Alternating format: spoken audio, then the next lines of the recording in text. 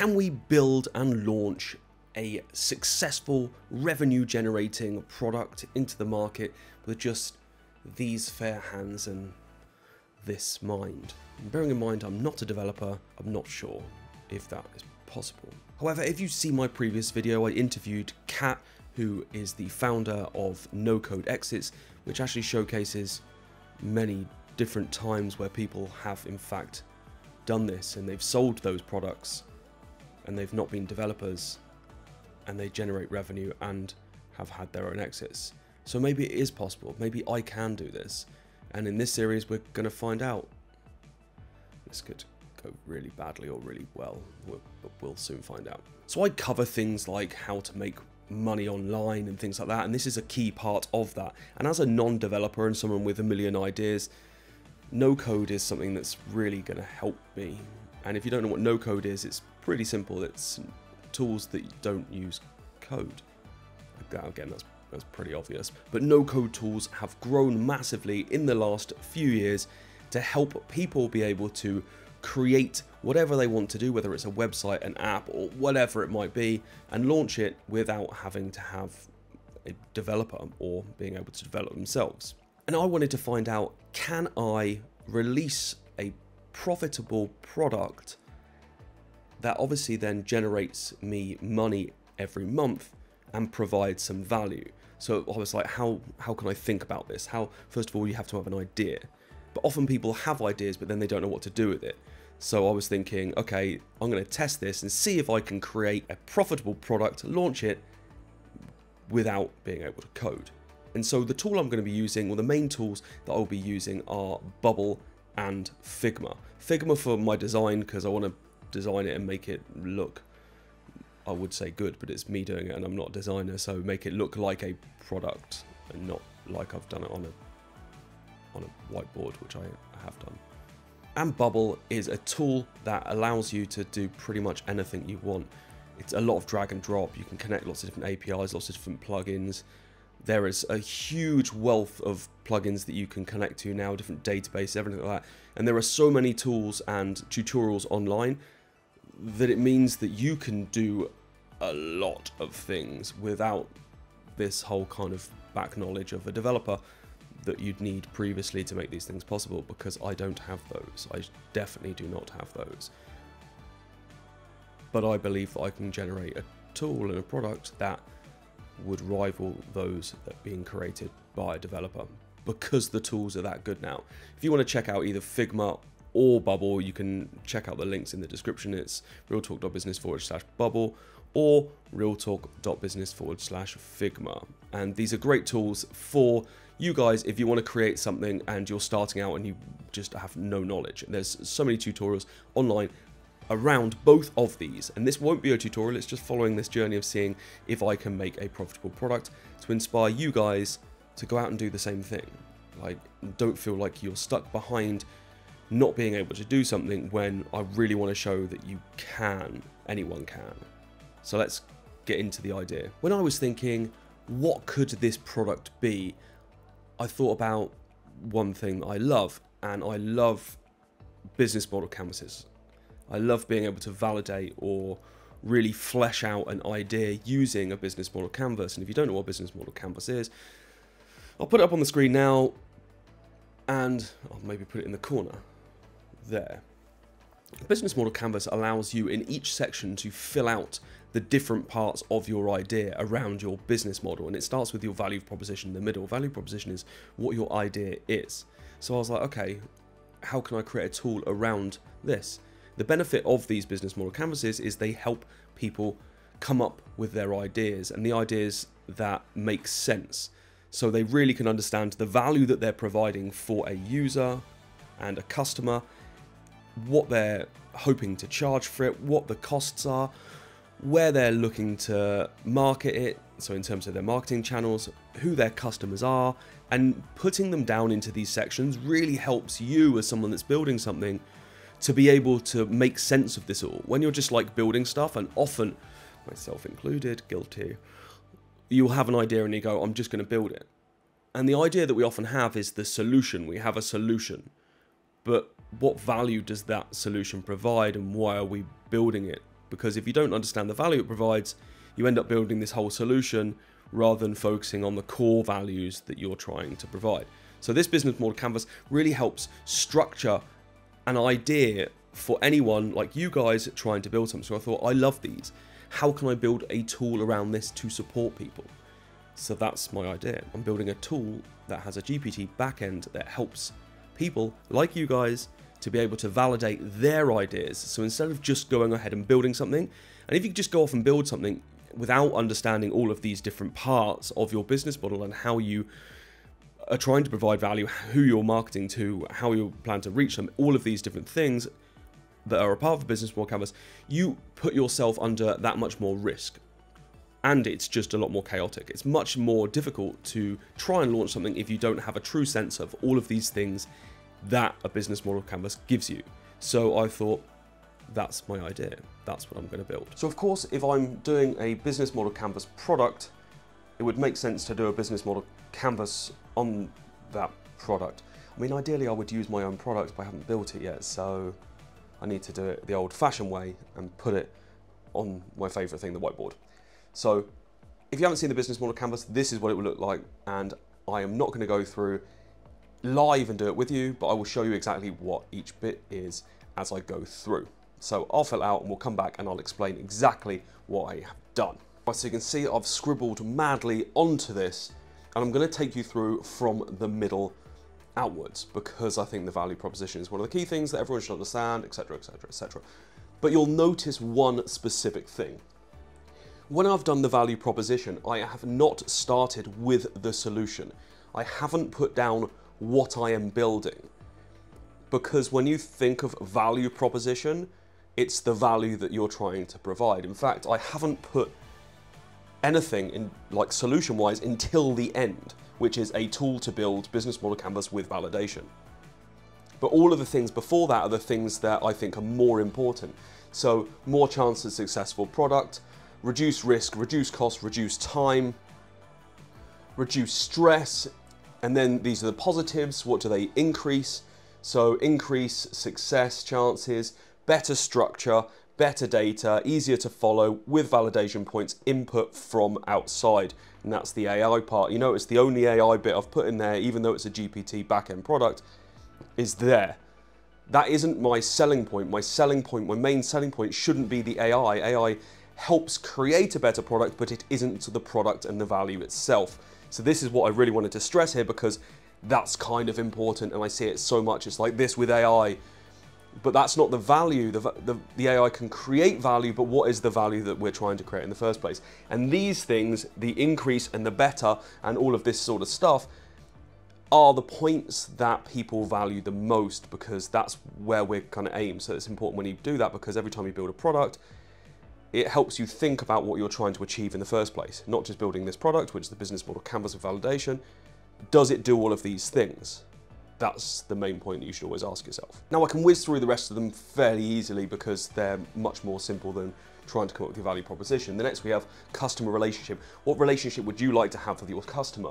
And most of these things, because it's going to be an online product, is going to be self-service. So that means that one of the things I need to consider there, if it is self-service, is it intuitive enough that I don't need to give that white glove experience? Like, what's the onboarding like? You know, what's the general like user or customer experience throughout the product? Will it be good enough to make it self-service? So every time you write one of these, it allows you to think about, what do I need to do to enable that to be the best it can be? And then channels. What are my channels? How am I going to market this? How am I going to reach my customers? And all of these are obviously assumptions. I don't know that these are going to be true, but these are the things I'm going to aim for, and I have to test that. So I've got Twitter, YouTube, like you, Reddit, LinkedIn, Product Hunt. And then I've got some questions as well around Google, Google Ads, affiliates. Will they be good things to do? Like, if you're interested in being an affiliate for this product, so like, let me know, because potentially that could be a thing. Or are there any other places where I think I could market this? So these could change all the time, and these are things that I need to validate, but they're my current assumptions of where I think I will be marketing or trying to attempt to market my product. And then onto my customer. Who is my customer? Which is one of the things that you really need to try and understand. And again, these are all assumptions, and these are the things I'm working on based on the value that I'm trying to provide. So I've got my customer down as 16 to 45. Is that true? I don't know. I don't want to discount anyone younger because they might not know how to launch something. I have a lot of younger people that are trying to build their own future, so I'd love to cater to those guys as well. So I need to make sure it's intuitive enough for everyone from 16 to 45 or even older potentially. And then you've got looking to build a product or business. It could be for the first, second or third time as a founder. Like, it doesn't necessarily have to be fully for novices. It could be for people that just like that element of structure, but it then needs to cater for both novice and seasoned. And then it, again, could be catered for novice or senior, but wanting a better structure, data, chance of success. So that's who I assume my customer is. But these are all assumptions. I haven't validated this in any way, so I can't tell you that that's truth yet. And then we'll move down to this side, and this side again is very simple because we look at our key partners at the end. That our key partners to build this are going to be Bubble, because that's the platform I'm using to create it, and it'll be hosted on there at the same time, and OpenAI, because that's what I'm using for my GPT backend.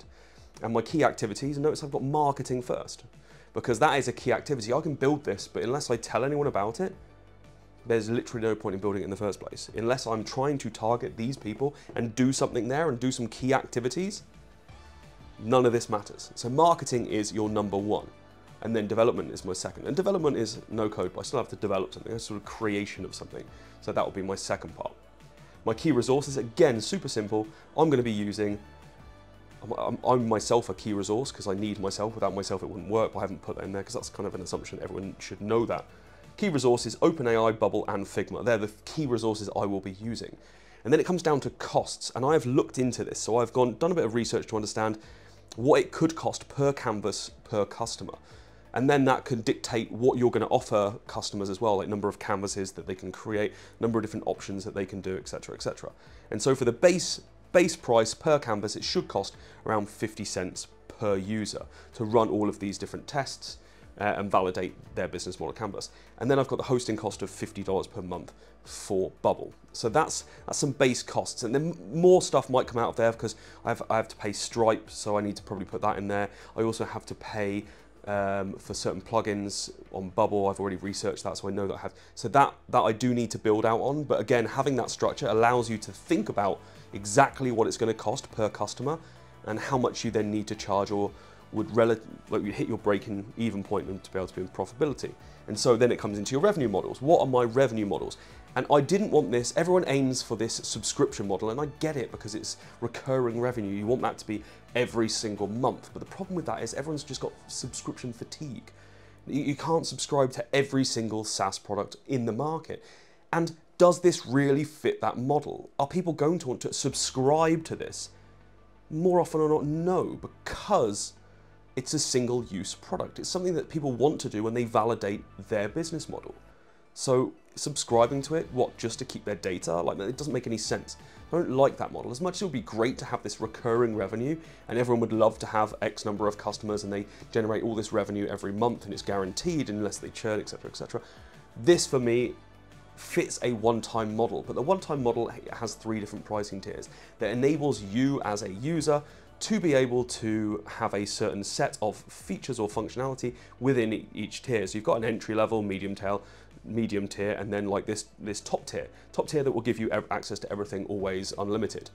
And that's the way I would like to do it, because then I can factor in exactly how much it costs, what I need to get back per user, and at the same time it enables me to do some upsells as well. So I'm thinking about being able to do more within the product and charging either them changing subscription, or not subscription, but changing their pricing tier, their one-time fee, or they can pay another one-time fee just to use that particular feature. So having like in-app purchases, I suppose that would be the best way to describe it. So that's the way I'm looking at thinking about it. Do I know the total that I'm going to charge yet? I haven't fully worked that out. I've got some ideas, but I don't know. I think the entry tier of like $14.98, everyone loves the number that ends in 8. That's an assumption that I'm going to work on. So this is my idea mapped out, and I went through that incredibly quickly. So hopefully that was easy enough to understand, and you can see the value already in mapping this idea out onto a canvas, because it makes you think more about these different things. Like, for example, if I don't have access to Bubble, or Bubble disappears, that's a problem for my product because it's built on it, but the chances of that are very slim. But my access to OpenAI, if I don't have that, what happens?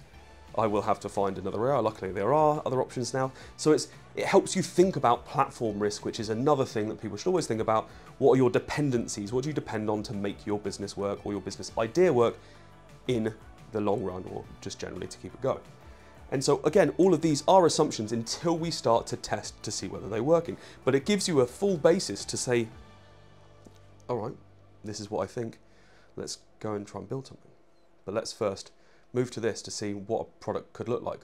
So let's jump to that. Once I went through my own business model canvas for my business model canvas, like some business model canvas inception, I moved to more of a, not necessarily design, but a user journey point of view for the product, to understand exactly what funnel I wanted to use, to understand where they started, where they went, and how it would potentially be structured, because then it helped me do this and then go from that into design. Now I wanted to put on the top, validate your idea, because validating it is one of the key parts about it. And I also wanted to do right from the start of where people would start. So it's like, what is the key hook in that sense? So what value am I providing to make people think that this is going to be valuable to them? So waste your time on an idea, give your ideas the best chance of success. You know, do you want to make sure that you don't, etc., etc. So it's like trying to play on some of the things where I feel that I am providing value against what I put in my value proposition, because I feel that these things give you more of a chance of success and help you not waste time and resource, money, etc., etc. So there are the key things I put in my value proposition. So they're the things that I want to play on as the entry point to my product. And then obviously it will go through to a pricing page. This is what you could do. This is the different options for different pricing, which again haven't been validated, would need to be validated, and I've changed a lot of this since. And then it moves into what it would look like as a solution itself on a very lo-fi basis, and some, again, very low specifications. Low level, I mean as in just, well, I suppose high level, there isn't much detail there, but just some ideas around what people would be able to do within the product. And then again, it's like how this would flow. So I like to try and use, I really love my whiteboard, or just generally getting things down. So whether it's on a piece of paper or whatever, I like a whiteboard because it's big, but it really helps you understand where you're going from, what you want it to do. And then once you have a sense of what you believe the product should do, you can then jump to the next stage, which we will do, which is jumping into Figma to then start some more, how should this look as a product, what will be called high fidelity designs. So we'll jump into that now. Right, so now we're jumping into Figma, and you can see what I have already created in there. But Figma is so super easy to use. So for example, if you wanted to create a new frame is what you're building. So for example, I'm going to create a new frame here, and I'm going to pick the design. So I'm going to pick a desktop. So this is my desktop frame right here. So then I go, okay, what do I want to build on that? What do I want to make it look like?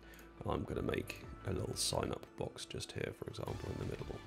I'm going to make that, and I'm actually going to have rounded corners. So I'm going to increase the round on those corners, make it like that, right, job done. But then I need a couple of those, so I'm going to Control C, Control V, there we go, job done. Look, we've got a little sign up thing. And so you can quite easily create your idea with the things that you have here. And again, there are so many different things that you can find online to help you design everything you want. So I've come up with my little pricing page, and I think I'm going to remove that because I don't like the image on it. I don't think you need that. I think that's superfluous to what you need. I'm going to put that in there so it's right at the top. And these are not the prices. I'm not charging this, but I just put it in as a placeholder. And I'm again playing around with the copy, like what's the best copy that goes with what I was talking about as my value proposition. So how can I make sure that this says exactly what I need against my value proposition? So I'm going to play around with this quite a bit. And so then you'd obviously have to have a login page as well where people want to come back. So they would come in, pay for it, go in, and they'd get taken to the canvas itself. And so then you can get to the canvas. So I created a little canvas. So again, people can type in their text. You can select the different parts of the business model canvas. You can edit it. And when you edit it, you type it in the bottom here. But what I wanted as well is for the GPT dialogue to help guide people through it. So it tells you what the value proposition is, but instead of it just being, my value proposition is a solution that does this, which everyone jumps to. We all jump to what the solution is. But if you type that in there, the GPT will come back and it will ask you questions based on what you've said to try and get a true sense of what your value proposition is in the first place. So to make sure it really understands what it is, and also to make sure you understand what it is. That's kind of the key point here. And it will do that on all of these different ones, and then you can get tests, and it will then go to validate your business model. So it will say, here's ways that you can validate what your business model is. So for example, it will say you can pick, like, for example, and I can't show you because it's not obviously working, but this is the design. But again, I think I want to try and clean this up a little bit, make it a bit more intuitive in the way it presents the data afterwards. So I'm still trying to think of different ways to do that. But just from its basis on, obviously a profile, so you have all your, and again, this is super basic. I haven't really done much, but it's just a super basic product at the moment. So that's the idea. So this is my product details. That's what I'm on. You can upgrade it, whatever, you can do your stuff. Easy, easy, easy. And I haven't quite finished that bit yet, but that's a super basic profile, super basic canvas, super basic tool. But that's kind of all I think I really need. And this, again, is really easy to use. So if you want to try Figma, it's free to use. So you can just use the basic one. It's realtalk.business/Figma. Anyone can pick this up. You can come up with, you can even get templates from the community. So if you want to use templates and not have to build something yourself, you can do that. Or you can just build out these sorts of things you want really easily with your different boxes. And you can then prototype it as well. So for example, if I go into like here, I think it might be, so I go, okay, let's play that. It will then take me to a prototype version of what it would look like if it was live. So it's like, okay, here's your live view of your live prototype. Maybe. There we go. So you can see that's what it would look like on your screen. I can then, get started, go through to that. So that's what you would experience, or customers, users would experience as it gets on their screen. So I really like that. So we've set ourselves a clear objective and hypothesis. Can we build and launch a no-code product into the market that is profitable with no coding experience? That's what we want to achieve. We've come up with an idea. We've mapped that idea onto our own business model canvas. We have then looked at the customer journey and the funnel and what the low-level design could look like from what the product offers. We've then jumped in to Figma to then start designing it to see what it would actually look like as a real product. And next, and in the next video, we will jump into Bubble and start actually taking it from Figma and making it into a real thing and connect it up to stuff and stuff like that. And so that's my aim for the next one. And then we can test the product as well to see if it actually does what it says it does, especially against what we've set on the board in terms of our value for customers. Shocker, I've actually already built most of it in Bubble, but I can't cover that all in one video. But at the same time, in the next video, I really want to show what we've put on our board for our business model canvas in the things that we want to provide as value for a customer and a user versus where we are with the solution to see if those things match up. And I think we've got some issues, and I think that I could make it more aligned with those things. So that's the part where you can really hone in what that key value is to make sure that when you launch, you have the most success. And we could launch now and hope for the best and get feedback, or we could try and make it perfect. And everyone will always say, just launch fast and deal with it as you go. And I do think that being fast to market is really appropriate, but at the same time, I do think that trying to make sure that we do hit our core value proposition when we're launching is one thing that we should really consider. And so next week, we'll dive right into some of those things, some of the testing and validating of these things that I've already done to show you how this works from start to end. And if you're interested in really launching, building, releasing a product yourself and following this sort of journey, like I said, check out Bubble. You can do everything with Bubble, realtalk.business/Bubble, just to show that you can literally do anything. And if you want to do some of this stuff and get some feedback, join my Discord, realtalk.business/Discord. I love helping people go through these things as well. So if you've got an idea that you want to really build out, let me know. And like I said, if there's anyone that's interested in being an affiliate for this product when it launches, just contact me as well, like comment, or I don't know, whatever you want to do. I hope you've enjoyed this video and following along this journey to try and prove, hopefully, that you can, or anyone can, build and release a potentially successful product into the market, and you don't have to be a developer. Me and you, we can change our own lives. We don't have to be sat in an office every day. We can do that. Don't forget, if you do like it, make sure you share it with someone who you think you can inspire with this sort of journey. Comment below, share the video with your nan if you like. Otherwise, I'll see you on the next one. Peace.